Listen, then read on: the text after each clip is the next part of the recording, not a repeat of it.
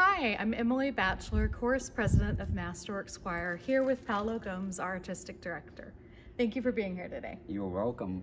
So I had a few questions for you about our upcoming Life and Hope concert. What do you hope the audience takes away from this? So I hope that they take exactly what is the concert called, Life and Hope.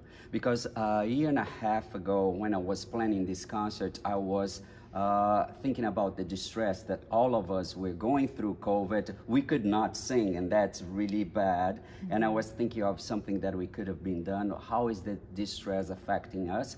And came into my mind those pieces that we are doing, Dona, Nobis, Pacem, and the Gloria. If you had to choose just 3 words to describe the music of this concert, what would you go with?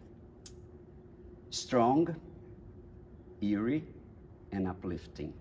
Oh, I love that.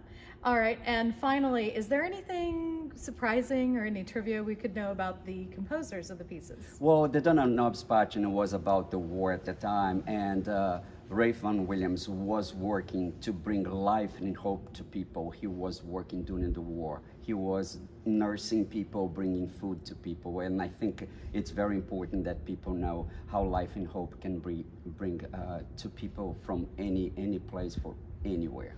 Great. Thank you so much. You're more than welcome.